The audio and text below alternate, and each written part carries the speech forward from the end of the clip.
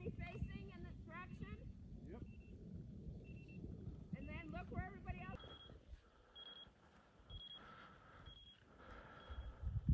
Steps again without looking at your transceiver, and then reorient yourself.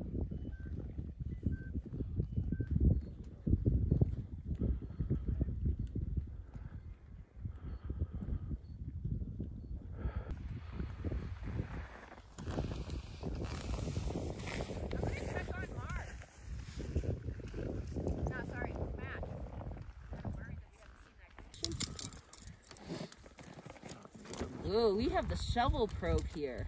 We're going to see if that probe is long enough for the snowpack we have. Good stuff.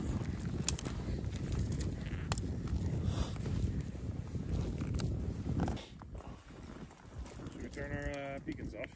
Not yet. Because in order to find this, we need to do some probing stuff first, or else.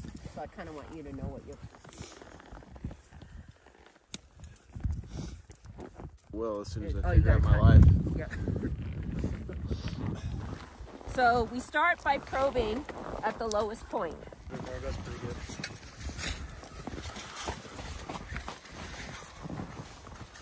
That I'm missing, but can everybody agree we should have the little sticks?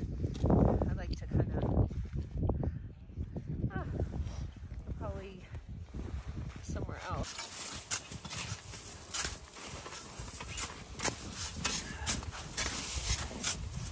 Yeah, well, we need that third. You go down to, oh, see, I felt it already got stronger there.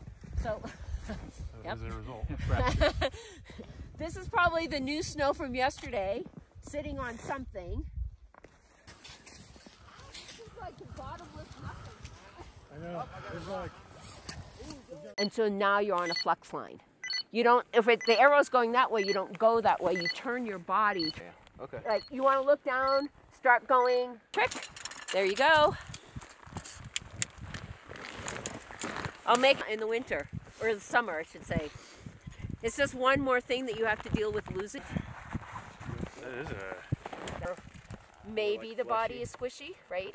But you could hit a boot, right? You're in probe somewhere and feel the difference between went past it. So then I go back and then I go side to side to find the lowest point strikes. So all we're practicing is this getting.